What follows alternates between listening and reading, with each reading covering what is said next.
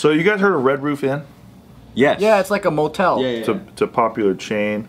They are currently facing lawsuits from sex trafficking victims who say the hotel chain ignored obvious signs that these women were being trafficked in order to protect its profits. Because it was like probably in a hooker area. Yeah. And they're like, we can't lose our customers. It's in the hooker hot zone, is what they call it. Yeah. They're like, if we tell on all the hookers, that means all of our customers are going to be gone. Exactly. Isn't it kind of scary though? You pick over money over morals these days. A lot of people just so their company can survive in this world. Not us. We opened this video saying fuck within the first 35 seconds. Yeah, we'll never compromise who we are. I didn't know traffickers were such a big fan of Red Roof Inn. Apparently it's very cheap. $40 a night? Is it like nice nationwide or just one location that's getting... Oh, it's a bunch of there's at least 42 federal lawsuits underway against the hotel chain and its franchises. Jesus. Hundreds of victims are in the process of filing legal action, according to attorneys working on their cases. Maybe that's their market that they're trying to target. In a really fucked up way. Underage victims. Well, just in a way where people could do short-term stays, right? It's like, they probably make tons of money off that. They're like, hey, let's just keep rolling it. Let's keep opening up our places in really lower income, shady areas where people get trafficked, and let's just turn a blind eye. Families that just want to stay somewhere for a week and shit. Imagine you go there, you're just like, what the fuck's happening Non-stop fucking next door. Yeah. Apparently they're nice rooms. So that's good. At least there's that. Hell no. Blue like that, black lighted everywhere, bro. So some of the victims were underage at the time. They accused the company of allowing its rooms to be rented on a grand scale to sex traffickers who forced them into commercial sex work and controlled nearly every aspect of their lives. Wow. Shout out Red Roof Inn. They claim the signs of their trafficking were so obvious they could not have been missed by the company. Their lawsuits are littered with references to malnourished and underage girls and women under the control of pimps who conducted their business in front of hotel staff, renting numerous hotel rooms where male customers would came in, went night after night. Wow. Nobody's saying what's up. They were probably throwing them money and shit too. Like actually. Could be. Yeah. Maybe the cops that are, instead of hiding behind like a sign with the radar gun, they should just kick it in hotel parking lots maybe. Legit. Catch some like real motherfuckers. Is this considered a motel? Yeah. It's considered an inn. And what's the difference between a hotel and a motel? Motels are motor hotels. So to the parking lot, right? it's facing out, and then there's a parking lot, and then so it's like you could pull up real quick, and then the door's facing out. Hotel's like a building and it's inside. I never knew that. Yeah. Now I know. What's a hostel? A hostel, it's for homeless people that think they're traveling.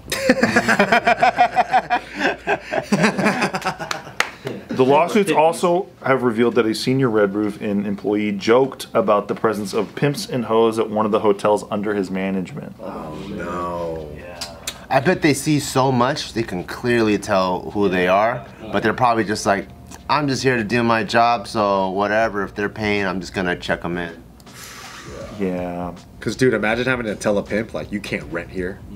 Like what the fuck is gonna happen there, dude? And you're just a guy who just works the front desk. And you already saw him beat up some other person, and you're like, fuck, do I want to get beat up? Yeah. Do I want to get slapped like one of his hoes? Probably not. That's what they're thinking. They're like, dude's just fucking doing his homework, trying to be a fucking like CNA or something, like just doing his fucking nursing schooling, trying to get by in life. Trying not to get smacked.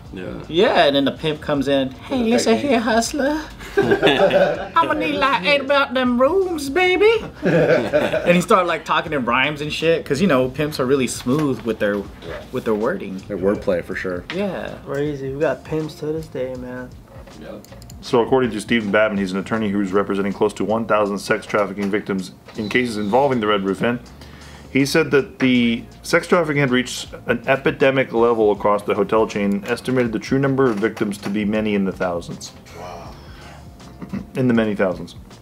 They intentionally ignored the problem of human sex trafficking in its hotels and completely failed to put any meaningful policies and procedures in place. Instead, their focus was on one thing. What was it, Subin? Money. Yeah, there it is. I don't even know if I could tell someone's being sex trafficked or not. I bet you could. Yeah? They say malnourished and young girls is usually pretty good to tell. But if they look like the same kind of like ethnic background, don't you go like, oh, that's a family? Not families like that, probably. I don't know. A pimp is very, very Distinct. You know what they look like? Leopard print. Using Got a a cane. big gemstone on their cane. Yeah. Or a snake Hair, head. you know? They get their- Leopard print suit. They're very They loud. wear the Party City pimp costume. So it's a dead giveaway. Maybe like a pocket watch with a chain. Yeah. Driving a Cadillac. Yeah. And they're a white guy smiling. Yeah. Party City guy. Man, that's crazy. That's pretty scary. So like, what are some of your guys' favorite hotel chains? Anybody a big DoubleTree Motel fan? 6 is probably like, hey, we dodged a big Oh one. yeah. It's just like, woo. Or they're next, dude. I'm like, why Red Roof Inn when I feel like all these motels be doing shit like this? Marriott, Hilton. One of our Marriott's cool. Marriott? I like Marriott. Marriott's are cool. Marriott's- this old gym we used to work at was, well, it's in Pasadena, and it's by all these like, kind of not a chain motels, but they're hella sketch, dude. And you see like all kinds of funny business going in and out. Like you're seeing what do they call them? Tricks. People turning tricks, or Johns customers. That's what they call them. You see them walking in and out, and you see like these ladies on the street, and you're like, dude, there's. And you see cops there every other night. Oh shit. So or like ambulances. So it's like even from a couple blocks away, you're like, oh, there's some funny shit going on over there. There's this one page. One of the pimps. We nailed it though. That's what they look like. Yup. Clearly, when someone's dressing like that, you know. It's always white guys being pimps for Halloween. It's the best. That's so true. You know. Spinning the cane around. Yo, player, let me rent the room. Well, and they have their chick dressed as the hoe. Yeah. That's the funniest part. Because they live in such a detached reality that they would never ever exist in a world where they would have to do such a thing. Like, these exist? I thought it was just fairy It is tales. solely hilarious. And that's my favorite part. That's insane, man.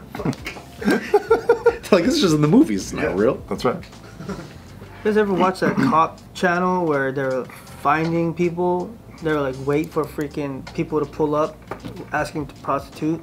The detectives I were have dressed seen as that. a prostitute. You got the sting ones? Yeah, Stinger. Yeah. Usually at like churches and shit. That's my favorite part. Yeah. There was a one where this guy was out, there was a church, and this guy's like pulling up and he's a pastor. And he's like trying to get a blowjob or whatever. I think and they're like, that's- you're under arrest. And he starts crying immediately. I think that's why they stopped it, because the people that are coming in are actually like Oh yeah. Love the community. Always. people of- I remember there was Always. one guy in, I think it was Oklahoma City or St. Louis or whatever, but all he did was just catch Johns. Like as soon as he gets into the car with a hooker, he would pull up and then have a camera in the back seat.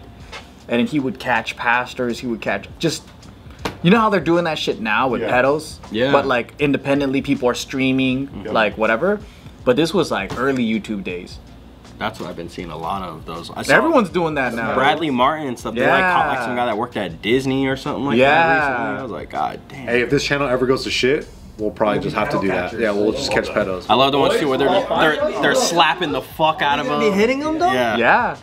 I saw one yesterday where they chased a guy out of like a Best Buy because he was gonna meet up with somebody, and they started pushing him across. Like he was sprinting to the entrance, and they kept shoving him. He got up and started running again. And they caught him. They kept slapping him. And his one random black dude was like, "Hey, what's going on over here?" He's like, "He's a predator. He was trying to meet up with a child." He's like, "Yo, let me get in on this." Slapping the fuck out of this dude. Let me get in on this. Yo, let me get in on I was like, "That's community too." Yeah.